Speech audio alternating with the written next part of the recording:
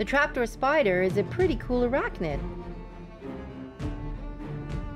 These spiders are a medium-sized megalomorph.